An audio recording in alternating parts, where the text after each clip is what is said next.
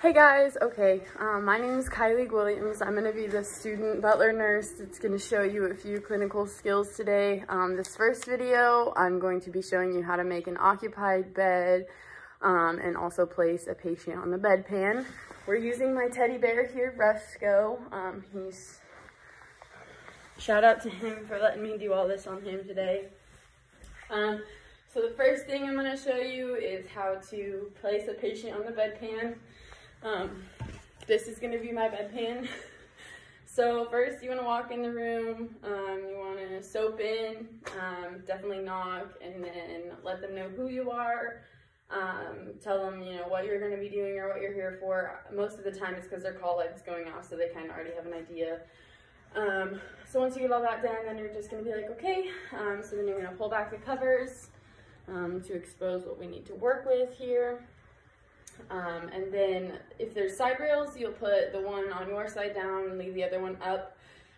You want to raise the bed to a comfortable position so you're not hurting your back. And you also want to make sure that they're flat because we're going to roll them.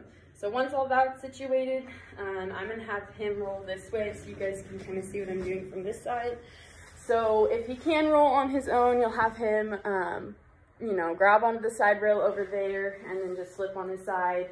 If you need help or if you need to grab somebody, definitely do so.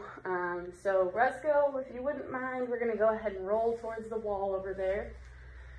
So then once he's rolled over, you're gonna take your bedpan and you're gonna place it underneath him like so. And then you're just gonna ask him to roll back. And then this is when you would go ahead and put the bed back down, raise their head to a comfortable position, and then also raise their legs just a little bit and less contraindicated. Then you would cover them back up to ensure privacy. You would leave the room, hand them the call light, put the bed rail back up, and let them know to tell you when they are finished. So now we're going to slide back in here and say that he's finished. His call light's going off. You definitely want to respond to that as promptly as possible. Sometimes we get caught up in things, but definitely get to it as soon as you can. Quit. My cat is attacking me from under the table.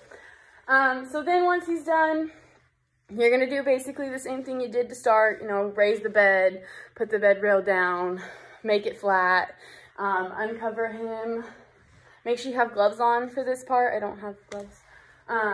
You would already want to have foamed back in, and make sure you foam out the first time too. Definitely always just do the hand hygiene no matter what. So this time you're gonna be like, okay, so we're gonna roll back. But when he's rolling back, make sure that you find the bedpan as soon or before he starts rolling, because otherwise it's gonna flip with him and then that just causes a mess. So Rusco, if you could go ahead and roll for me. Roll and hold on to it. And take it, place it over here.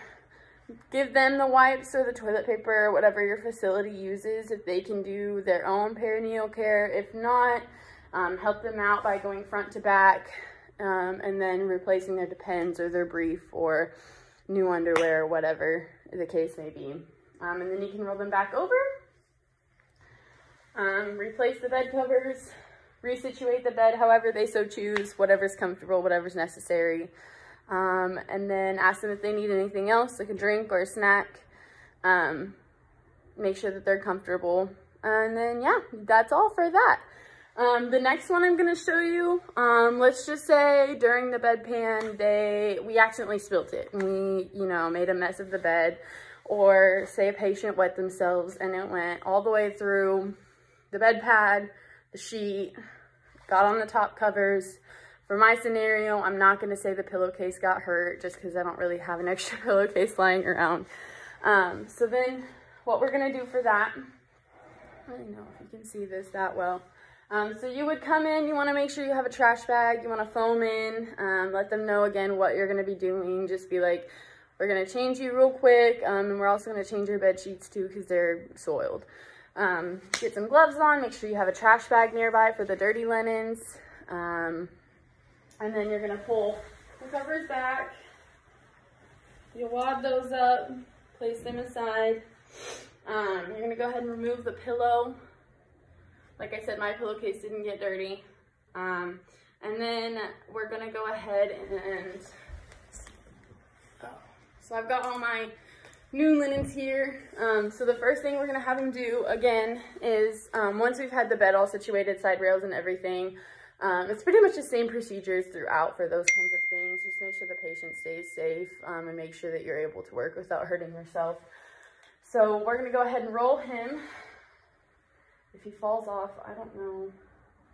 And then what you would do from this side is you're gonna untuck the sheet that's down below, and then this is my bed pad.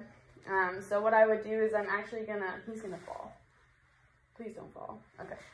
So you're gonna just untuck it, and then you're gonna start by rolling it like so.